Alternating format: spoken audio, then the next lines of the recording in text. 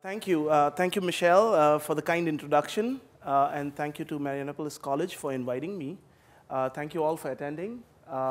It's very exciting to see such a wide variety of age groups, starting from our young attendee to all of you guys attending this general talk, which I will be presenting today on electric vehicles. I know it's a very cool and sexy topic. Quite a few, I'm sure, understand that the need of the hour is for sustainable transportation, okay? The transportation industry is the #1 industry which consumes oil, okay? How many of you are aware of that?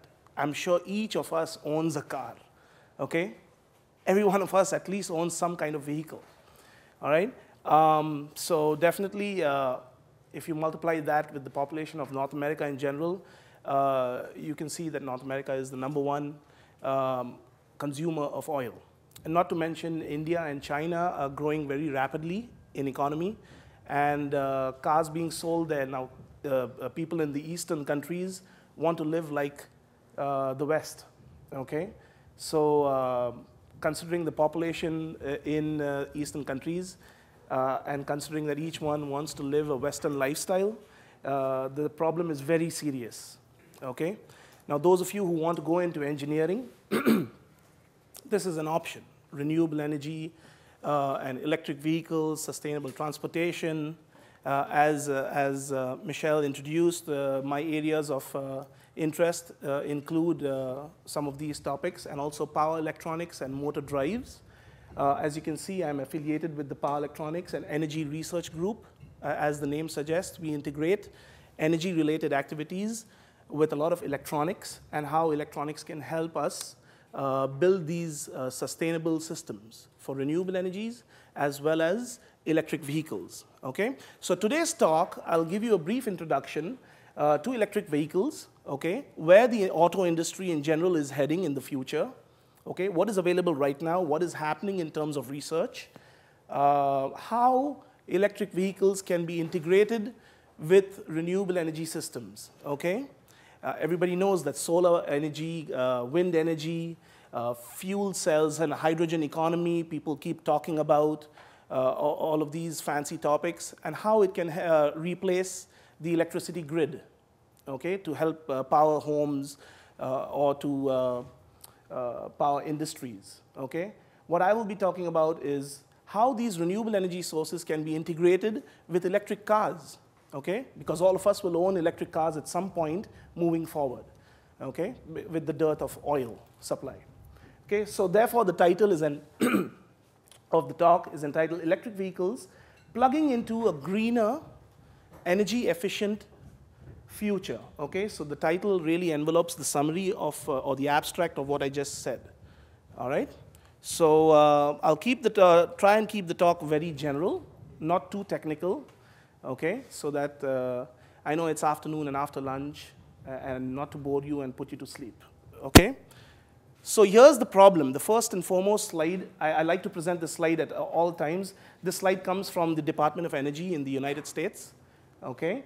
So here's your price in US dollars per liter for oil, okay? So this is the gas price trends in North America at the pump currently, okay? And this is in US dollars per liter.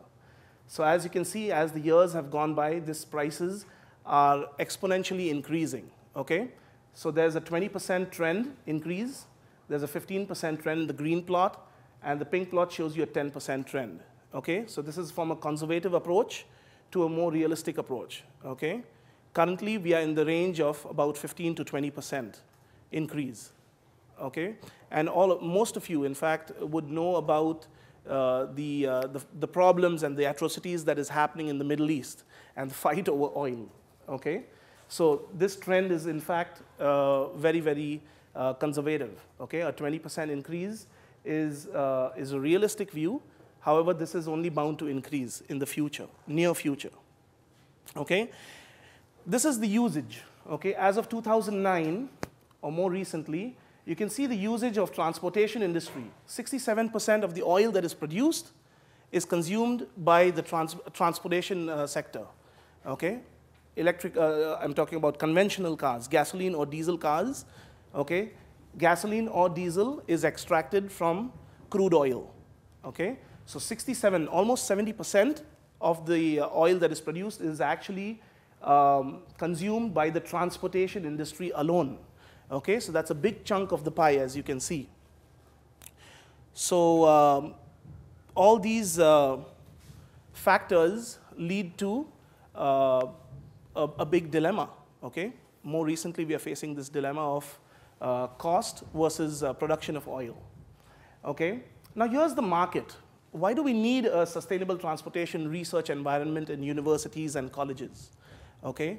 Why are we teaching these subjects? Why do students like you and humans in general, like you and me, need to know about this technology? Well, just look at the market. Starting from 1960, this is the sales of vehicles in millions.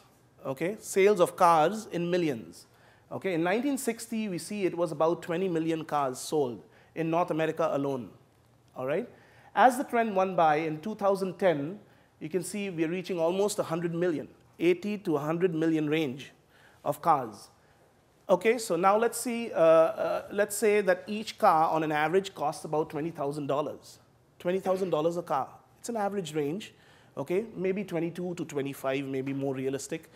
Even say conservatively, we say it's 20,000 a car. Okay, you multiply by 60 million cars. Okay, I can't even count this number. You see the market in dollars? Okay, I can't even count the number of zeros here. All right, that's how big the market is, the auto industry. Okay, and consider that these are all gasoline or diesel-driven cars in North America alone. Okay, multiply this number by about 5 to 8 times, you will get the Chinese and the Indian sectors of auto industry. Okay, so that's a huge number. Okay, and those countries are not really working on renewable energy systems right now. Okay, so really there's a big problem. The oil supply is limited. Okay, while the demand is increasing exponentially. Okay, so here's another motivational slide. If not for any better reason to do research, at least this slide should convince us that there is a very dire need for engineers to work on electric cars, right? Okay. With his permission, I'll move on to the next slide. All right. So here's about break-even, where we broke even about year 2000, after which the oil usage has been steadily increasing. Just to give you a rough idea, around year 2000, we have already passed the break-even point. Okay? The demand right now is more than the supply of oil. Okay? So there's a big transportation gap there. The other point of view, if you want a motivational factor, is emissions. Okay? Gasoline cars and diesel cars emit harmful emissions. Okay? So this is carbon monoxide emissions as of year 2009. Okay? So on-road vehicles produce about 60% of the harmful emissions, carbon monoxide. This is the percentage distribution of vehicles in North America. Okay? Now, if you go on the road today, as of today, you will see that every third car is a minivan or an SUV. Do you agree with me? Have you ever noticed that? You might not have noticed it. Okay? Now, if you are more aware after this talk, go give it a shot. Okay? If you don't see that every third car is a minivan or an SUV, give me a call. Okay? I can guarantee you, on an average, every third car is a minivan or an SUV. You know what the problem is with that? What's the problem? It's a huge gas guzzler. Okay? Minivans and SUVs are huge gas guzzlers. Okay? And more often than not, you will see only one guy driving the car. Okay? That's pretty lavish lifestyle, right? I mean, it's great. Okay? But in today's day and age, that's a cardinal sin. Okay? That's sinful. You just don't do that. Yes, you have a question? Maybe we'll take questions at the end of the lecture. Oh, he'll have to write down then. Yeah, you'll remember? Well, this one, okay, go ahead, yeah. Well, I was going to say that my family has a minivan and all, but as well as both my parents also have a brother and a sister. So our minivan doesn't use as much gas per person. Per person, okay. Okay, if you have a big family, that's great. Yeah. Thank you. Yeah, that's a good question. So write down you have a pen? Oh. Oh, hello. I'm a mom. Okay. Okay, so the red plot is basically what I'm trying to show you is every third car really is an SUV. Okay, it's a status symbol in the US and in Canada. It's understandable. As you pointed out, every family does own a minivan or an SUV, okay? But there's a fundamental problem in the sense that you're not going to have gas to fill it up very soon, okay? So we need to think of alternatives quickly. Now, here's the fact, okay? The first ever car that was ever made was an all-electric car. Believe it or not, it was. When we thought of moving ourselves on the road, humans, the first car was an electric car. Okay? That's why I named this slide Astonishingly True, with 3 exclamation points. So what happened then? Why? Why all this business of oil and gasoline and diesel? See, this is the first ever car, okay, in the late 1800s. All electric. It had a DC motor. Okay, it worked off of DC current, DC direct current versus alternating. Okay, you guys are familiar with that, right? So it used the DC motor, and this was the first car. It used a nice lead-acid battery pack, and it drove the motor, and we went. It was silent, it was clean, okay, efficient. It didn't have a problem with fuel usage, fueling at the pump, etc. Okay. However, what happened in the late 1800s, in the early 1900s, was that the need for comfort came into being. Okay, these cars were not very fast. Okay, honestly, electric cars right at the beginning, they just moved you from point A to point B. That was great. Okay, it was a discovery at the time. They might have patented it. It was beautiful invention. However, we are humans. We get greedy, right? We start getting more demanding. With the demand for passing by, zipping by fast came into being. Okay, we need more power at the wheel. So the gasoline engine was discovered. Okay, the engine was discovered in the 1900s. Okay, and that replaced the electric motor on the automobile. All right, and that's what gave us the oomph factor.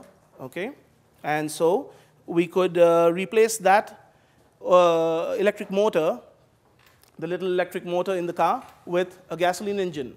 And now we had a more energy-dense beast with which we could zoom on the road. Okay, we could zip past cars. We could have more power at the wheel. All right, and then humans like us, all of us, took to that. Okay, and still are. So here's a brief history of the auto industry. Okay, so early 1920s to early 1940s, General Motors and a famous oil company brought all the street cars that were electric. Okay, if you've seen the video, Who Killed the Electric Car, on YouTube, if you get a chance, please take a look. Okay, so they bought all these electric cars. They bought it with their own money.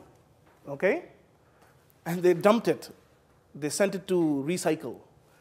Okay, so future transportation would rely only on the automobile, not on mass transit.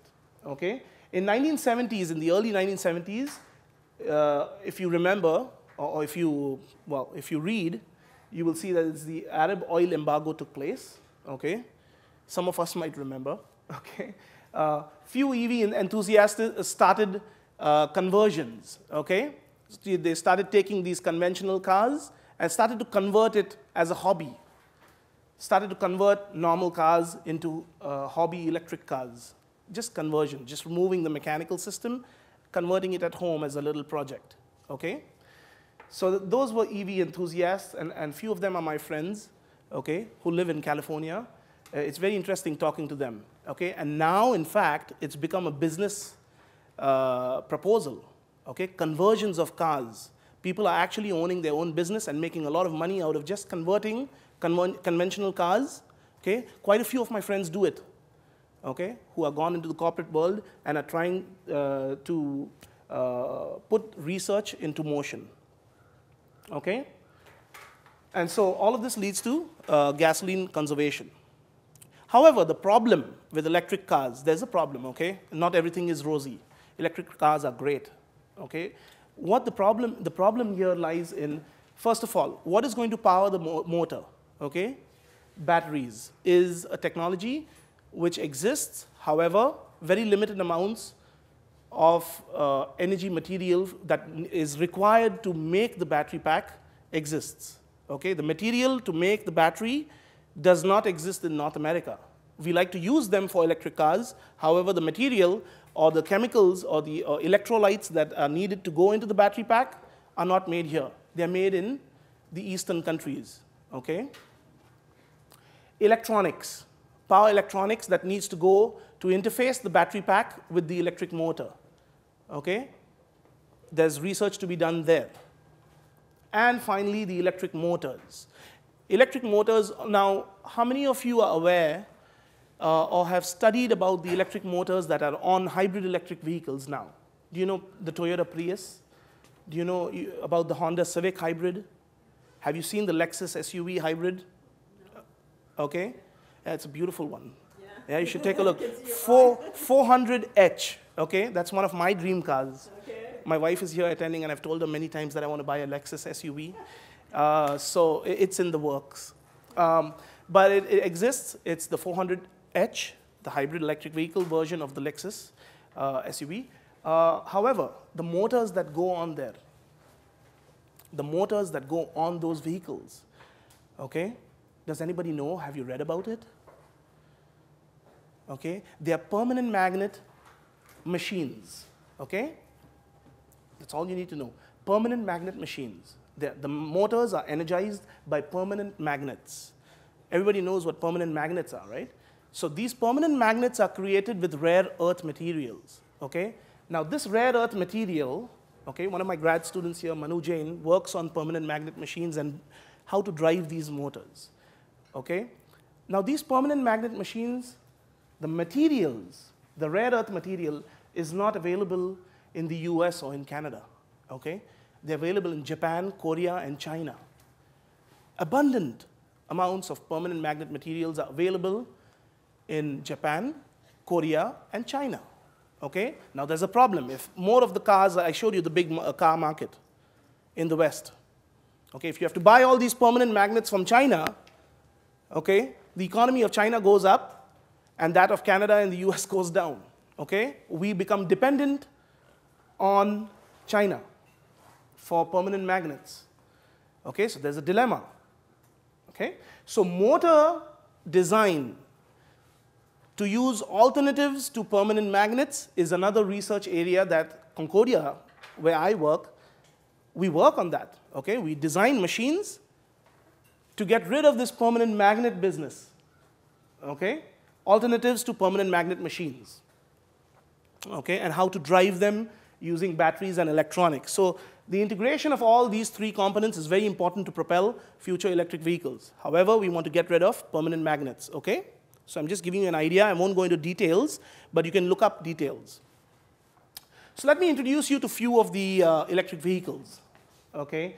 Of course, the conventional vehicle drivetrain, or a powertrain, as we call it in the auto industry, looks like this. Okay? You have a simple fuel tank which fuels your gasoline engine, which drives the transmission, which eventually drives a pair of wheels, either the front or the rear. Okay? So this is a simple, conventional, internal combustion engine vehicle. Okay? Now, if you replace this drivetrain with an all-electric drivetrain, okay, driven by a battery pack, this is how it looks. So you don't need the fuel tank, you need a battery pack now. Okay? The battery pack drives a power electronic converter, which drives a traction motor. Okay? Traction motor is essentially a fancy word for propulsion motor or an electric motor, which drives the wheels. Okay? Now, if you see here, the battery pack is paralleled with a high power capacitor. Okay?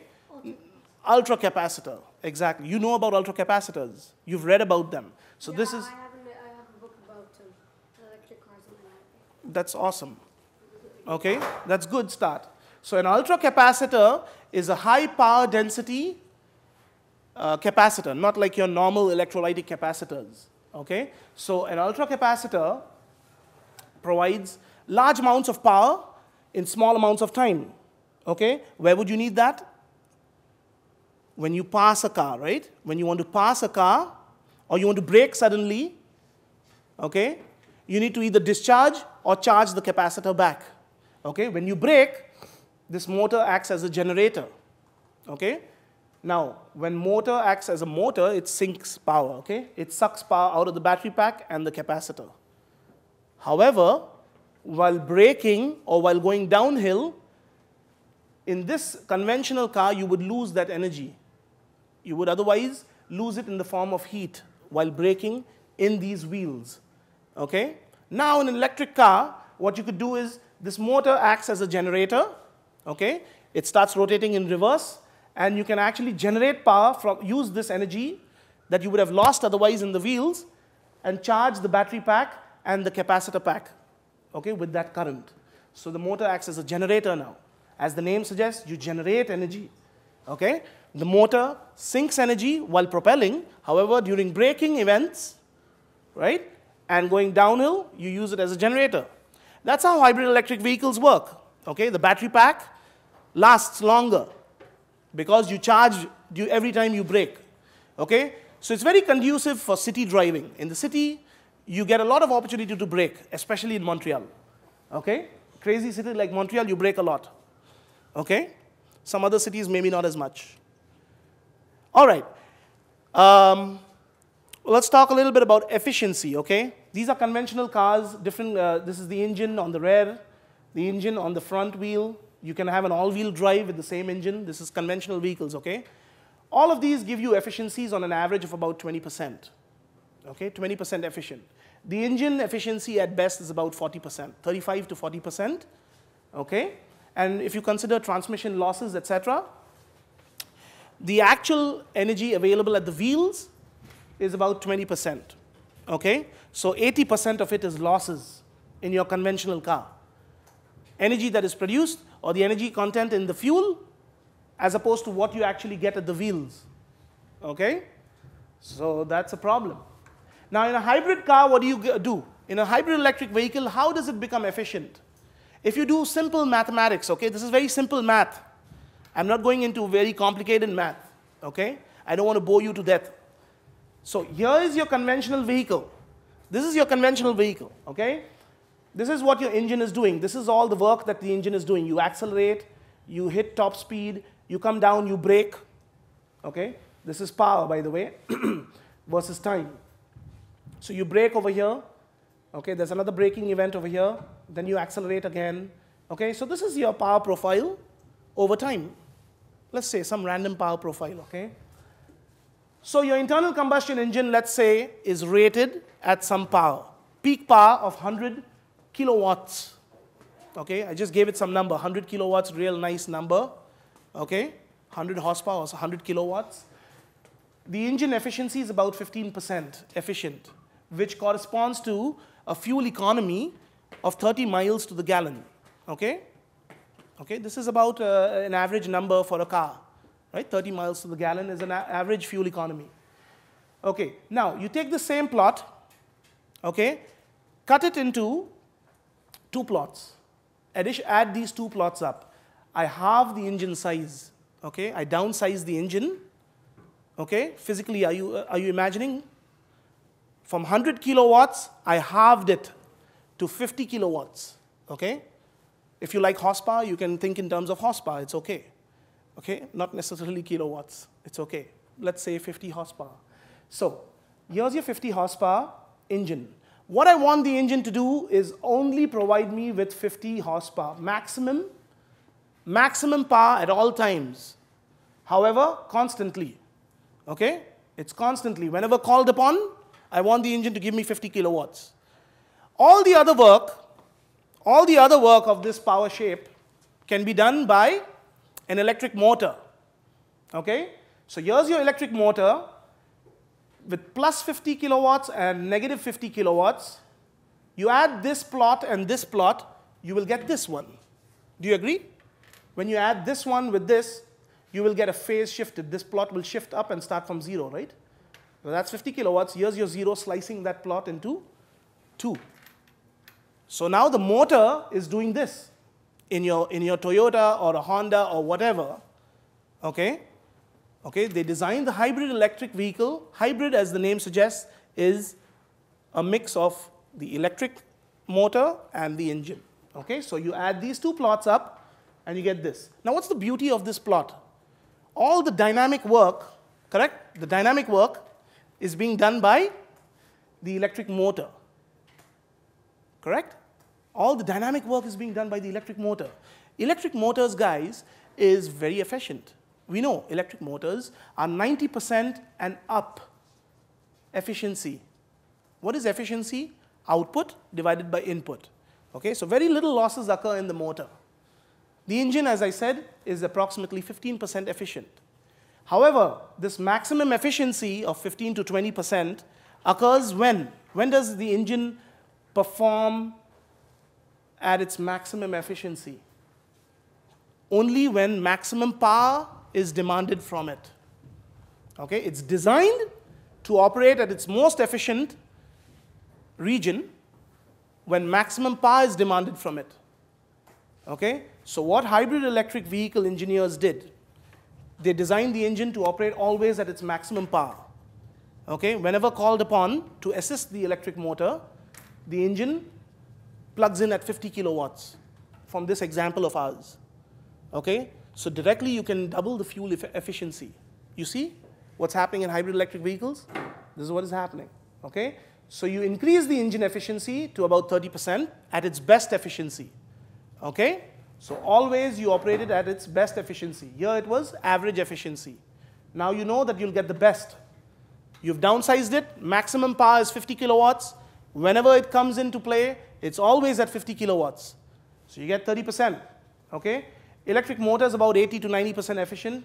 You get 60 miles to the gallon. That's how you get these beautiful window stickers. Toyota Prius operating at 60 miles per gallon. Honda Civic. Okay, you go to the Montreal Auto Show, right? Have you been this year? Okay, so the Montreal Auto Show will show off all these cars. Okay, so that's how they get those nice numbers. And the efficiency directly doubles, okay, to about 60% efficient. That's your electric motor characteristic. It's similar to that of an engine. Okay, so you can see the shape. You have lower gears. You get extra force at low speeds. As you increase speed, your second gear gives you a lower torque but higher speed. And as you go higher speed, you don't need that much force, right? Torque versus speed characteristics, this is known as. Torque is what? Force. All right? You don't need a high force. At the beginning, you need a high force because you need to move the car from rest. Big inertia, you need a high force. Okay? So higher, once you start gaining speed, you need lower and lower force. So the different gear levels are shown here. First gear, second gear, third, fourth, etc. Okay? An electric motor displays the same characteristics inherently. It's designed for that. Okay? So it has a very nice torque speed characteristics. Smooth transition. You don't need all these transmissions over here. Okay? You don't need these transmission levels. You can smoothly transit between low speed and high speed and torque. Okay? Yes? And these don't involve any gears, it's just changing the motor? Yes, exactly. No gears at all. So if you go back to the slide where I showed you the electric car diagram, you will see that the transmission is omitted. Okay? But I'm guessing because that transmission also, I guess, it's not that efficient. Exactly. So the transmission is gone. So there's one less conversion stage. Okay? So there's more efficiency here because you're directly connected to the axle of the wheel. Okay? The main control comes from this inverter. You, as a control engineer, will ask the inverter to do the job of controlling the traction motor operating point on that curve. Okay? So, of course, I teach a graduate level course at Concordia on motor drives, okay, that teaches you how to control the motor based on the driving requirement, all right, along this curve. Yeah. So here's another example. This is the same thing. We shift the operating points basically from a low efficiency region to a maximum power region. This is the engine plot, okay? So assume that we had that engine over there. We move the operating points from a low efficiency region to a high efficiency region, okay?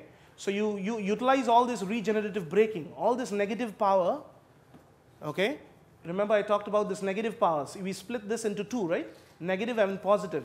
The same plot, but now it has negative 50 kilowatts. Negative means braking. Negative power. The motor, instead of consuming power, generates. So that's why we have negative power. Okay? Where does all this go? All this negative power, where does it go? As I said, into the battery. All right? That's called regenerative braking. When you read about this fancy term, regenerative braking, on websites and all that stuff, on blogs, right? In the library. In the library or in books. Okay, it's very fancy, and they say it's, oh wow, regenerative braking. You know, I've heard politicians talk about it too. They don't know anything about regenerative braking.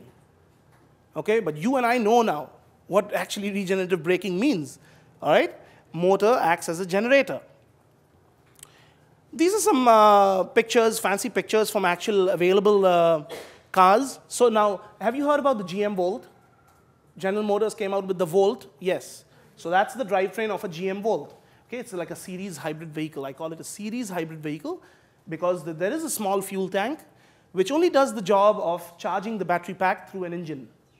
Okay, it actually doesn't contribute to powering the wheels. The GM Volt, the engine is on board. You know that. There is a little engine, but it doesn't help in propelling the wheels like in our cars now. Okay, all it does is through the engine, it charges the battery pack through a generator of its own. Okay, and then the rest of it is an all-electric vehicle. You already saw this: the battery, the converter, the motor, and the wheels. Okay, so that's your GM Volt. Okay, so that's why I put General Motors courtesy over there. You can check this out. That's your Honda Civic or Honda Insight. Okay, the first ever hybrid electric vehicle which was designed by Honda. Okay, I like this picture a lot because it shows windmills in conjunction with a hybrid electric vehicle.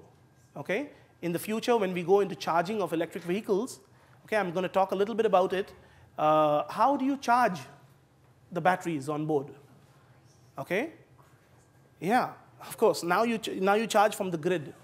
Okay, there has been proposals by Hydro-Quebec. You charge from the grid, but Marianopolis magazine. You did? Yeah. Okay, so now all the Jean Coutus and everything are going to come out with these charge ports, okay? Where you can bring your electric cars, park, and charge, okay? But you need to pay to Hydro-Quebec. Now, imagine you have your own solar panel or your own wind panel, freely available electricity, okay? Installation costs, I agree, is there. You have to install it. It's not going to come from God, okay? You need to install it, okay? And then you have your own electricity to charge your own electric car. Okay? That's the beauty of research. Electrical engineering, okay, will give you this option of charging your electric car from renewable energy sources. Okay? So that's a lot of my research deals with that. Okay? Recently, I've got funding from the government for this purpose. Okay? And the government is supporting such ideas. Okay? So most of you who want to go into engineering must think of this option very seriously. Okay? It's a practical dilemma, as I introduced to you. The solution lies in renewable energy, but how do you utilize it? And how do you marry these two technologies of electric vehicles and renewable energy is the key, okay, to research. That's like how do you say, heaven for electrical engineers, when you marry these two technologies. This is the famous Toyota Prius vehicle. I'm not going to go into details. It's a parallel and series hybrid electric vehicle. It combines the two. Okay, so you have the electric motor and the fuel tank, which both of them can help propel the vehicle. Okay, so that's a picture courtesy of Toyota. Okay? So you can see that there's a power assist type of hybrid electric vehicle to a range extender type of hybrid electric. HEV is hybrid electric vehicle, by the way. Okay? It's just an acronym. HEV, hybrid electric vehicle. Okay? So you can have a wide range depending on the power level of the motor. If it's an all-electric vehicle, you're going towards the range extender type of vehicle. You know, the Nissan Leaf or the Mitsubishi MyEV. Okay? They are all electric, no gasoline engine at all. Okay? So there's... The Nissan Leaf, it's all electric. It's all electric, completely electric, Nissan Leaf.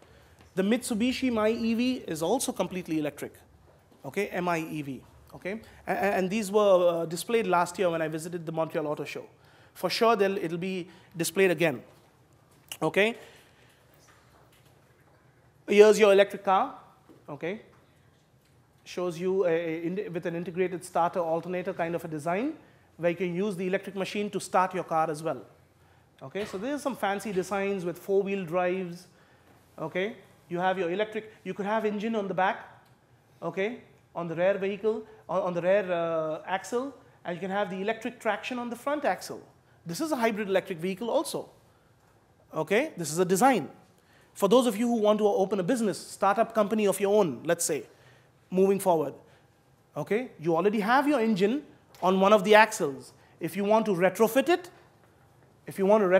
with an electric machine, you can very well do it on the front axle. Okay? So you can sell this kit, a conversion kit, for let's say $3,000, $5,000. Okay? And you can make it a hybrid electric vehicle. Okay? So you can have a controller on board. You can control the engine operation as and when you require at constant power, and do all the dynamic work with the electric machine, as I explained earlier. So this is a business proposal. You could do that. Okay? Or you can make it an all-electric four-wheel drive. So these are fully hybridized vehicles. I can provide you with the slides later if you know, for your perusal. Okay? These are some through-the-road hybrids. So this is a through-the-road hybrid. Okay? You couple the machine with the other machine through the road. Right? Both the wheels are on the road. How are you going to couple the torques? You need to couple the force of this machine with this machine here, the integrated starter alternator. How do you couple the two? Okay, usually we have some belt, some kind of a belt, right? But here in this case, we have the road. Okay, the rear wheel and the front wheels, they're coupled through the road, so both the machines can be controlled through a controller. Okay, so that's a great idea for through-the-road hybrid. And Dodge Durango came up with a through-the-road hybrid SUV. Okay, the Dodge Durango is the first hybrid SUV which is through-the-road hybrid. Okay, so these are some other listings of releases of hybrid electric vehicles from General Motors, Lexus, Dodge. Of course, the Honda Insight was the first one, followed by the Toyota Prius. However, the Toyota Prius was the first ever hybrid electric vehicle in Japan. Okay, released in 1997. Okay, way back when. Okay. Then there's this alternative, which is the fuel cell vehicle. Now, how many of you are aware of fuel cells? You know about fuel cells? Fuel cells, yes. Okay. Now, fuel cells use hydrogen. Okay. This is a whole different ballgame. All electric vehicles is great. Fuel cell vehicles is another beast. Okay, fuel cell vehicles are completely different. They don't need electricity. They create electricity on their own. However, the input is hydrogen. Now, where are you going to get hydrogen from? Okay, so here's a fuel cell. We'll talk a little bit about the dilemma of achieving hydrogen in a little bit. But here's the principle of operation of a fuel cell. It looks just like a battery. It looks just like a battery, right? You agree with me? It has an anode and a cathode. For those of you who have seen battery alkaline cells, so you have two electrodes. You have your electrolyte, okay, for the conduction. Your fuel input goes to the cathode. Okay, you have another input in the form of oxygen or air at the anode, and the electrolyte interacts with these and produces electricity and an exhaust in the form of water. Okay, so it's a very clean energy source. Okay, The people who propose fuel cells claim this, that it is a very clean energy source. Okay? You have only water and power as the output. So it's very clean. It's understood. However, the cost is the key issue now. Currently, getting hydrogen is not as efficient as gasoline or diesel for our cars. All right? Actually extracting hydrogen is one issue. Then, transporting it to the fuel station. You'll need to fuel it somewhere, right? Okay, so it needs to be transported into the cities like Montreal. Where are you going to fuel it? You need a hydrogen gas station. Okay, so that transmission of hydrogen is highly costly because it's hydrogen. You need to carry it safely in pipelines, etc. Okay, so that's another problem. So these are some practical issues with hydrogen cars. However, you can create hydrogen on board the car. Okay? Chemical engineers have come up with ways to use gasoline, natural gas, methanol, ethanol, which are freely available fuels, not as harmful as hydrogen, but they need a device known as a fuel reformer. As the name suggests, it reforms all of these hydrogen-rich gases into a pure hydrogen gas. Okay, these are hydrogen-rich gases. They are not hydrogen. They are hydrogen-rich. Okay, yes? So, I'm confused now. They're taking the gasoline and extracting hydrogen from it? Yes, you can put a reformer on the car. So you can go to your normal gas station, fuel it. The reformer on board converts it to hydrogen, and then it feeds it to the fuel cell, which is on board. Oh yeah, this is more efficient. I'm going to talk about efficiency in a little bit. Okay. How efficient is this? That's a very good question. The complete fuel cycle efficiency, people can talk about using hydrogen. You can talk about electricity. You can talk about so many energy sources. But how efficient is it is the key, right? That's when you pay. The cost comes in when you talk about how efficient is that system. Okay, so we'll take a look in a little bit. How efficient is this process using a reformer on board? Okay, so here it is. Here's the slide. Just as you said. Yes? Is it easier to get methanol or ethanol than gasoline? No. Which is easier to get? No, gasoline is easier. Right now, gasoline is about 98% efficient to get from crude oil. You lose only 2%. The technology is so advanced. It's a well-known process. We can get gasoline very readily from crude oil. Except it's hard. Except when we run out of crude oil, where will we start getting gasoline? Exactly. That's the question. That's why I'm here. That's why we are talking about electric cars today. I know. Okay. So see, that's the thing. That's the thought process. That is the correct thought process. Okay. We need to start thinking. All of us need to start thinking like you, okay? And not just us in this room. We need to go out and spread the good word, okay? Something else. Yes. Is there another way to get some hydrogen from hydrogen-rich gases other than using natural gas, gasoline, methanol, and ethanol? Are there other ways? See, I'm not. Other kinds of hydrogen-rich There gases could be. There could be. You can also produce hydrogen by electrolysis of water, which you can use an electrolyzer, okay, which consists of water, and you can power this electrolyzer from renewable energy at home, let's say. So you can produce hydrogen and oxygen. You can split the water, right? It's H2O, right? Yeah. You can split hydrogen it out and then recombine it. and recombine it. Isn't that cool? Yes. We'll work on that project, okay? I'll send you my email address, okay? And we can work on that cool project with solar power at your home, okay? So we'll recombine it and then, but you build the fuel cell car, okay? I'll do the electrolyzer part. I'll do the easy part, you do the tough part. Okay, let's continue on. We're running short on time, right? We have the room till 2 o'clock? Yeah, we're good. We're okay? We're rolling? Okay. Fuel cell vehicles, okay, great. Where were we? Efficiency, good question. Efficiency, right? So here's your efficiency numbers. So fuel reformer, fuel tank has hydrogen, You pass it into a fuel reformer, which converts it into a hydrogen-rich gas, goes into a fuel reformer, converts it to hydrogen, which goes into a fuel cell, okay? So that's 80% right there. 80% efficient, maximum efficiency, okay, I'm talking about. Fuel cell is 60% efficient. So as you go along, you're losing some power at every conversion stage. You agree? So these are maximum efficiency numbers that I've put down from references, from chemical engineering journals and papers, etc. Okay, I'm not a chemical engineer. I'm an electrical engineer. I use this stuff. Okay, but these numbers come from those journals. Okay, if you might want to read it up. So as you move along, you take the products. At the end, you get about the 30% efficient vehicle. Okay, 30% efficient vehicle, which is just about the number as we have for the gasoline engine. Okay, 30%.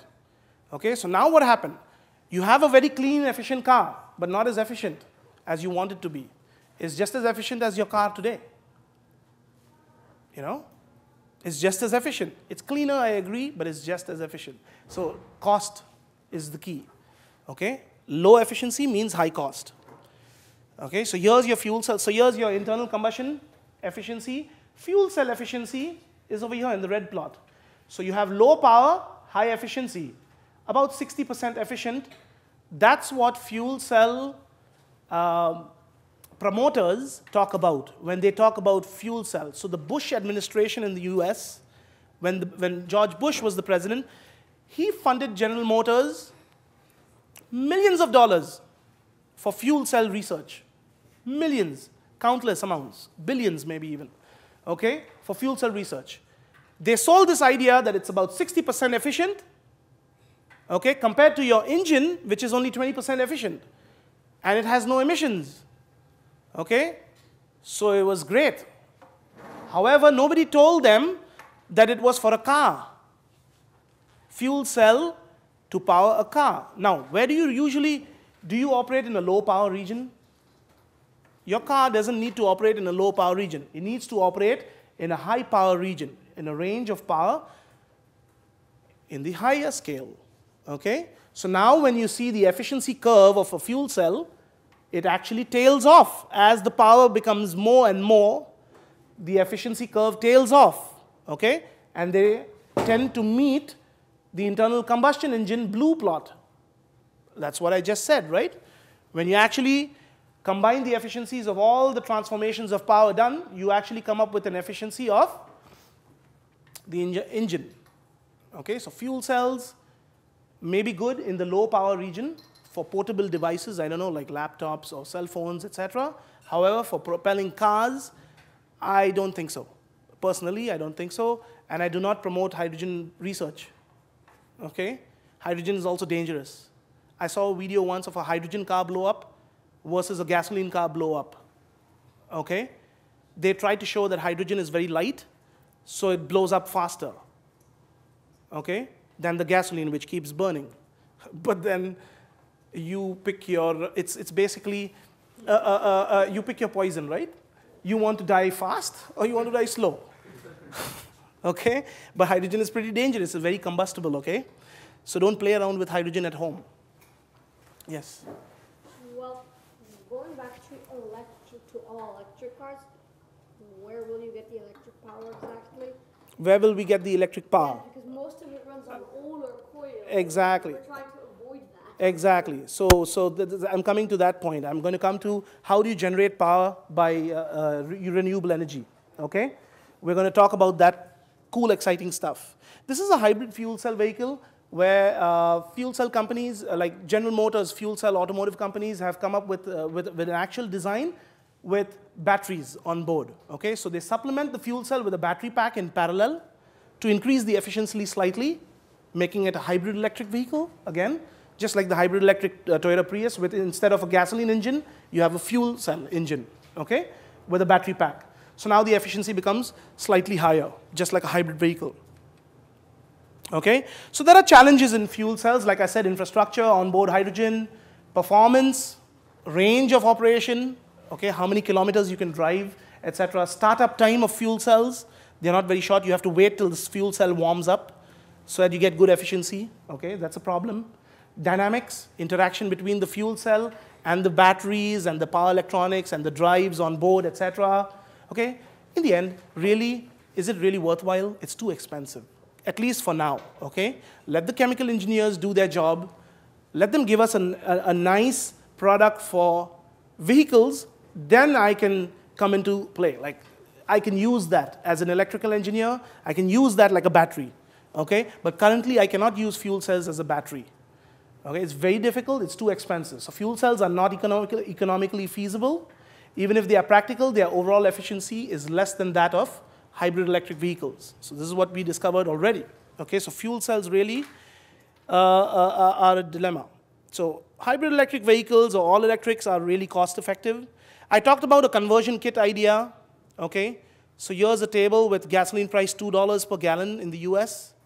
And if you assume that you drive about 12,000 miles a year, okay, so you can see the annual savings per year if you convert your conventional vehicle into a hybrid vehicle with 25% improvement, hybridization, or you increase it by 50%, all-electric driving range with a larger electric motor. Okay, so I've put down costs over here per year and your payback periods. Okay, so this is a conversion kit idea. Those of you who want to go ahead and start your own businesses in the future can think about electric conversions. Okay? Increasing gas prices, payback period is even faster. Okay? So these are tables that show you that with the numbers. Okay? So these are conversion kits. This is a conversion kit idea, as I said, with an all-electric. Okay? Now, benefits of electric vehicles, all-electric vehicles.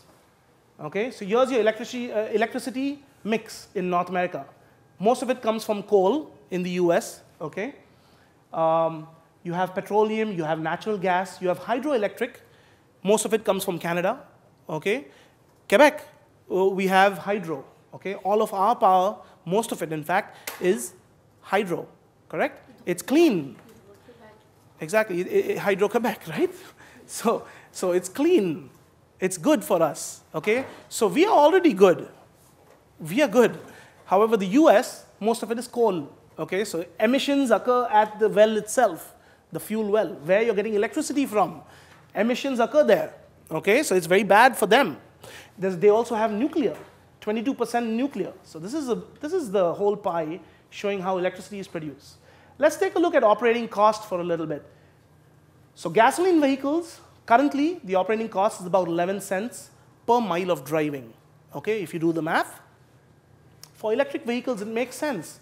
It's only 2 cents per mile. And in Quebec, even lesser. You know how much you pay for electricity, right? How much do you pay per unit? 6 cents? 6 cents per unit. You know what is a unit? Kilowatt hours. Okay? Power multiplied by time, the energy. Okay? It's known as a unit. So you pay 6 cents for a unit. Okay? 6 cents for a unit is some of the cheapest rates in the world. Okay? It might well have been free. It could well have been free. Doesn't make a difference to Hydro-Quebec. What we're paying is 5.5 to 6 cents. Okay? So electric vehicles charge from that electricity. Okay? To answer your question, electric vehicles charge from electricity because there are batteries on board. You need to charge them. Okay? Even so, operating costs in cents per mile is about 2 cents. Okay? Here's the fuel costs. Okay? $5 cents to about 10 cents per mile for gasoline vehicles. For electric vehicles, anywhere between 1 to 2 cents. Okay? Again, a big gap makes sense. Okay? So these are just some of the benefits, other benefits of electric vehicles. Most of all, they are green. Okay? And that's the theme of today. We're talking about green, sustainable environment. Okay? Most of all electric vehicles, EVs, are green vehicles. Okay? Now here's a nice idea. So you have your home. Okay? You have your grid powering your home. In your backyard, you could have a charge port. Okay? When you come home from work, it's your green vehicle, so I colored it green. Okay? So your green vehicle comes home. You charge in your parking lot. Okay? The charging times usually vary depending upon the current that you draw from the charger. Okay? If it's a high current charging system, okay, you can charge it in less than an hour, 45 minutes. Okay? If it's a low current or level 1 type of charging, you can charge in anywhere between 6 to 8 hours. So overnight charging is possible also. Okay? 6 to 8 hours is more practical to start with. Hydro-Quebec has already implemented this kind of a charging system. Okay? They've built chargers which can charge from the grid right now from their system, okay, in your home in about 6 to 8 hours.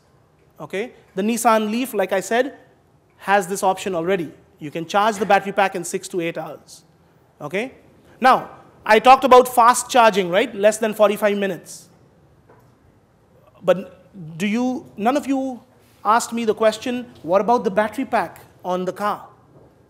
Can it take that high current? Right now, they cannot. Right now, battery companies, manufacturers are working on such systems. Okay? Today, I have in place an idea. I can provide you with an idea for a charge station. Okay? Students in my research group at Concordia have already designed this system, but battery packs don't exist. Today, I have an idea, but battery packs don't exist. Okay? So, battery companies need to do work on that. Okay? So, different levels of charging. This is a charging system and the electronics that goes into the charging system between the battery pack and the AC input. So, there's a lot of power electronics, as you can see. Okay? At Concordia, I teach a course also on power electronics, how to interface AC grid systems with DC systems like battery packs or renewable energy systems. Okay? Here's the hours to fully charge a battery. You can have 8 to 14 hours, very slow level, level 1. I talked about 6 to 8 hours. Okay? That falls under level 2 charging. This is feasible today. Okay? Level 1 and 2 are feasible today with small amounts of current. Level 3, as I said, in about half an hour, 15 minutes to 45 minutes. Okay? You can have these time slots, 15 minutes, half an hour, 45 minutes, depending on the current levels. Okay? So this would normally be, you cannot do this at home anyway. Okay? You'd be frying eggs in the refrigerator of your neighbor. Okay? If you have this high current in your backyard, your neighbors will complain to the city, okay, that you're frying all the items in their house. Okay? That current produces a lot of electromagnetic interference. Okay? So the neighboring electric appliances get affected. These kind of levels of current and fast charging can take place at gas stations, replacing gas stations with charge stations. Yes? So what level of current are we talking about? 200 amps, 250 amps. Coal and nuclear is not really clean. Exactly, neither is petroleum. Okay? So these are, the only clean one here is hydroelectric. And that's us. We are contributing to this chart quite a bit. Okay? 11% of North American mix of generation electricity. As you know, Hydro-Quebec is a rich entity. Okay? We sell a lot of power to the US and clean. So we generate it through water. So it's a good thing to promote electric cars here. And Quebec is one of the leaders in electric car industry, okay? Especially in electricity generation, clean electricity generation. Okay, this is the electronics in the car. We already talked about it. However, there's a charge port over here now to charge from the electricity. We already saw this, right? We already saw this stage. We saw the converter and the charger, the battery that charges from the grid, and finally we saw the electric motor. Everything goes in here, okay? We already saw these slides earlier, so I'm not going to repeat that. So everything is the same, except that now you have a battery charger to charge the battery pack. Okay? Rest of the drivetrain is the same.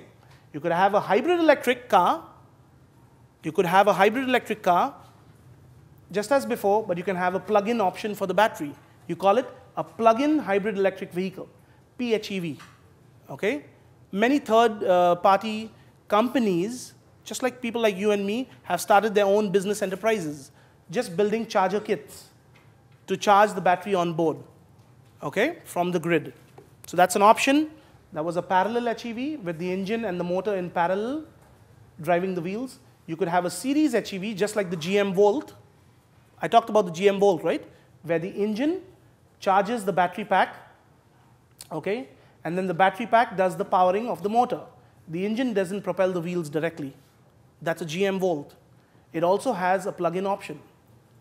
the General Motors Volt comes with a plug-in option. You can charge the battery pack. Okay? So when you charge the battery pack, you don't have to use the engine as much. You can directly work as an electric car. Okay? You can see the power flow, right? I'm using the laser pointer, just follow that. Okay? Not too tough, right? Okay. Good. Fuel cells. Now, we talked about electrolysis, right? Electrolyzer. You can have a plug-in fuel cell car. You can plug it in, and you can electrolyze the fuel on board. Okay? The water on board, split it into hydrogen, oxygen, and use it for a regenerative fuel cell. Okay? Rest of it is an all-electric car supplemented with a battery pack. It's a parallel hybrid electric vehicle, but you can use a recharger or an electrolyzer to split the water that is coming out into hydrogen and oxygen and feeding the cathode and anode and run it as an electric car. That is also a cool idea, right? Okay, so you come home, you split it at home.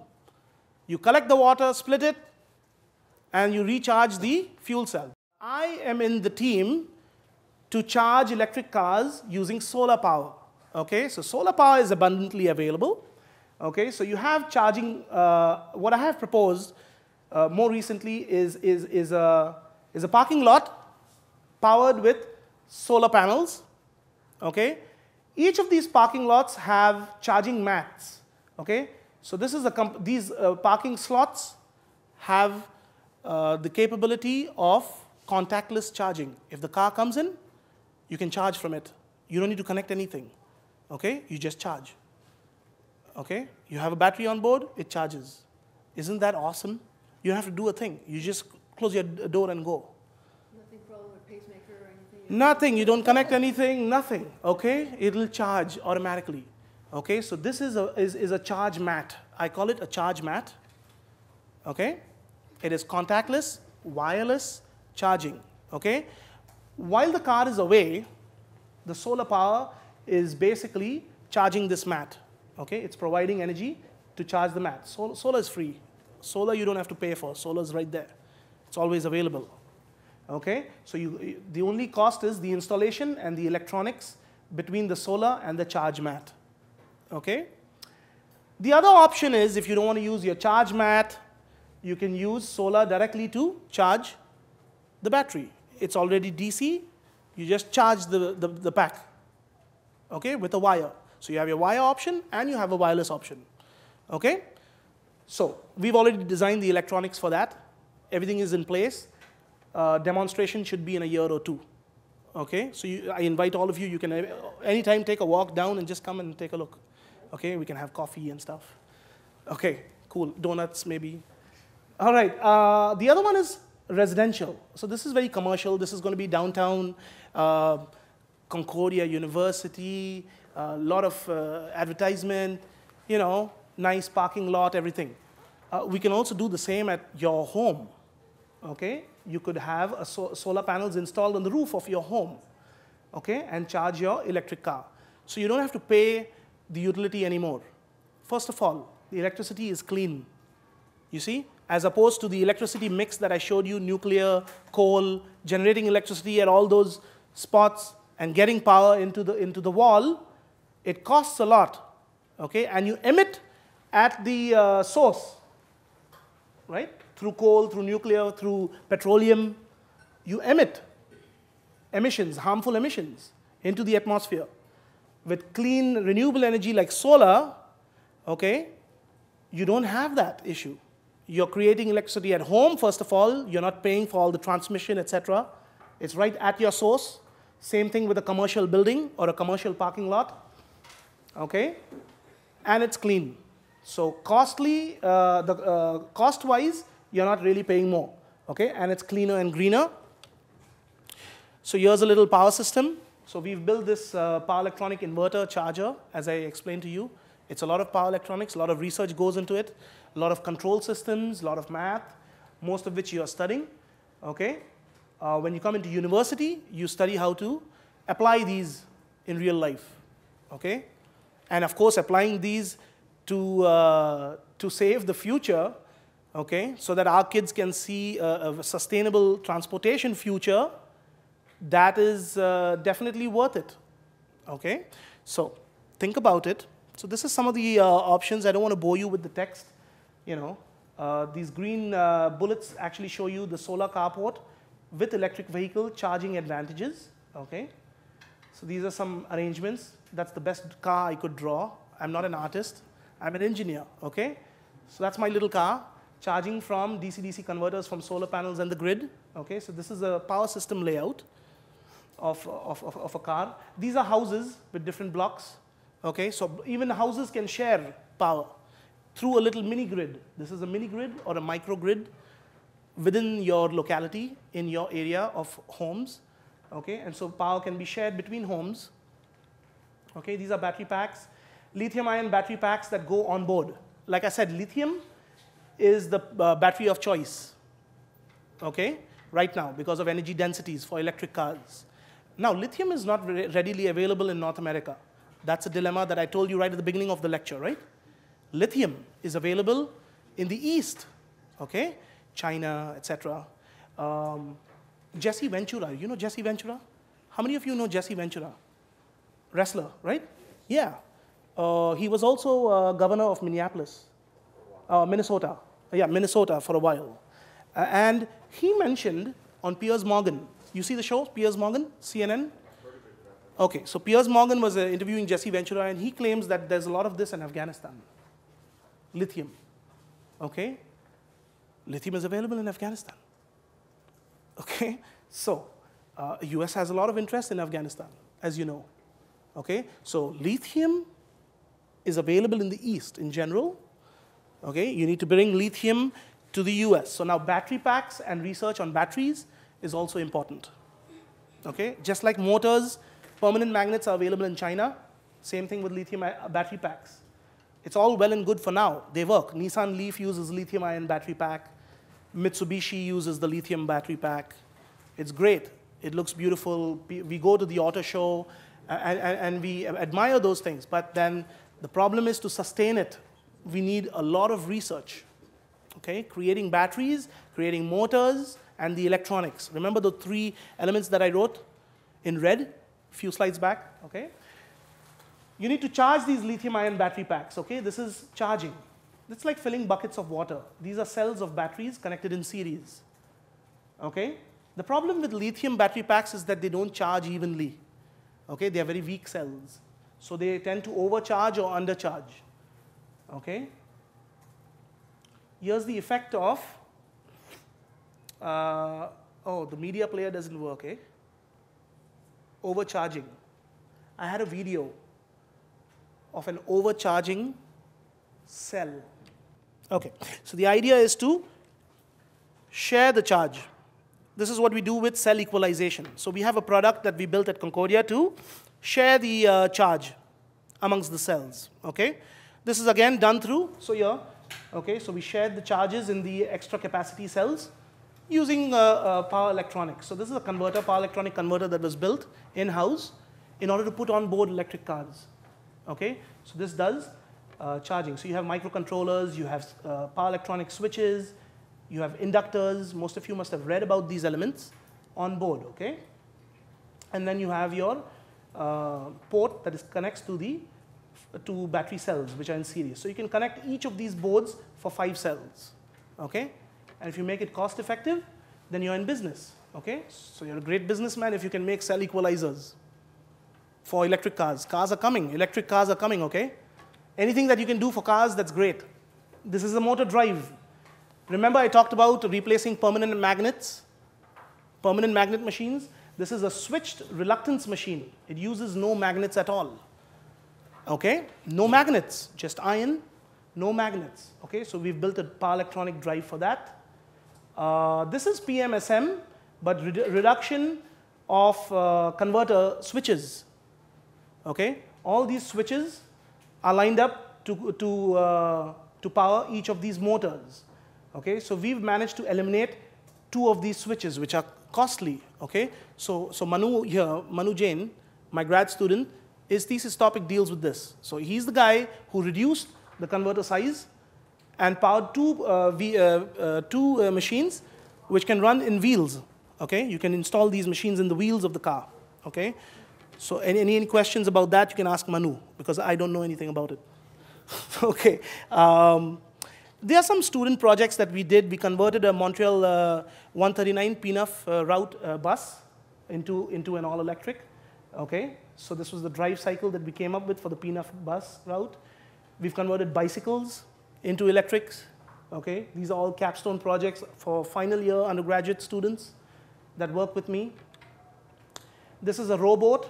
We are creating a boat with a solar system on board and a battery pack that can row across the Atlantic, self-powered boat, okay?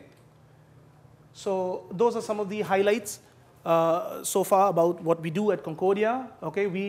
These are some highlights that I would like to point out. We have a world-class power electronics lab.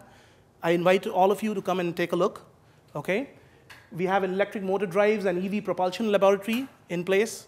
Okay, it's one of the first labs of its kind in Canada. You must come take a look.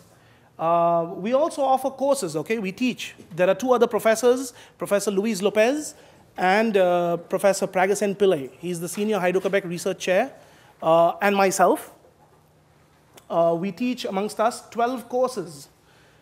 Now, 12 courses constitutes a full program almost, okay, on sustainable energy, okay? So that's, again, the best program that, at least that I know of in Canada, amongst universities, leading universities, okay?